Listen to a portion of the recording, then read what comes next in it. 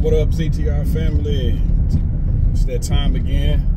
We're getting ready to drop off one of the puppies. This time, this one is going to Wisconsin, so we headed to the airport. We done filled up the United States map and working on the outside of the country. We got a few dogs outside the country. Very proud of that. So with that being said, this video can kind of be about shipping and whatnot, man. We ship any kind of way, any way that you can think of, we do it. And if we ain't thought of it or thunk of it or done it, we will do alternate ways, or ways that we haven't done before. You just have to mention them to us and let us know. It's lots of ways to get them out there. We still do not allow people to come out to the house for reasons I mentioned in the past.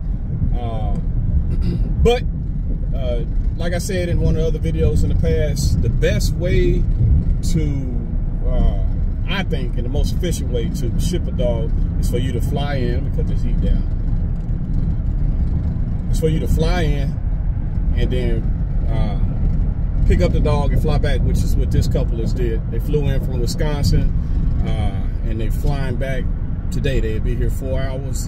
And 4 hours is not a long time. By the time I get there to you and you get the dog and y'all get something to eat, take a walk, you'll be in and out, and it'll be right back. It'll be time for you to start boarding back on the plane. This airport is Adamsville, Bill and Clinton Hillary, KLIT, if you want to look it up. Bill Clinton and Hillary Clinton in Arkansas.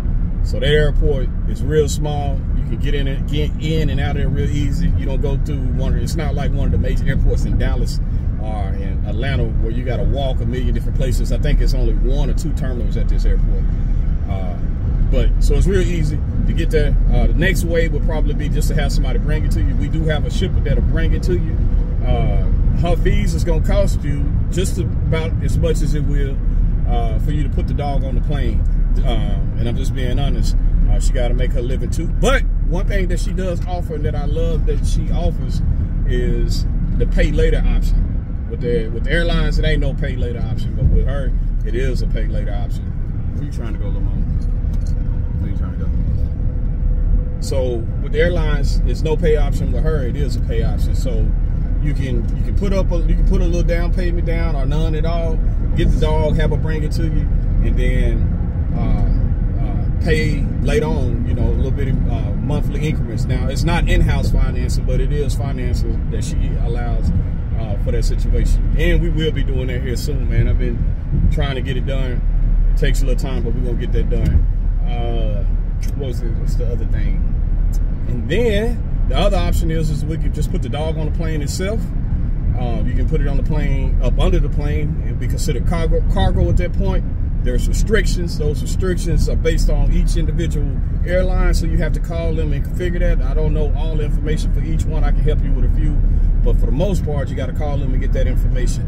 And then you can also have an air nanny carrier. I mean, that's the same thing as you essentially flying down and picking up the pup, but instead of you flying down and picking up the pup, you pay somebody to do it. Now, that's one of the more expensive ways, but it's dang near similar to same day service. That person, y'all set up a date. When it's paid for, the dog will get you the same day or the next day. It's just that, but you pay for that. And then probably the most inefficient way is I get asked all the time, will we deliver? Yeah, we will deliver, or we will meet you, but it's not for free. And that's just what it is, because it's a business.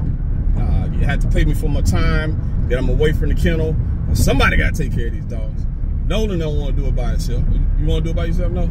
All right, so somebody got to pay for these dogs. So me, personally, if you ask me to come out, I'm just going to be honest with you, and I'll tell you when I talk to you. It ain't no hard feelings, but it's going to cost you. One time I had to take a dog. I'm just telling y'all so you'll know. One time I took a dog up to, what was it, Boston.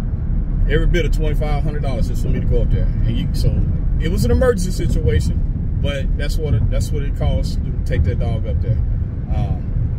So this is all I wanted to let y'all know.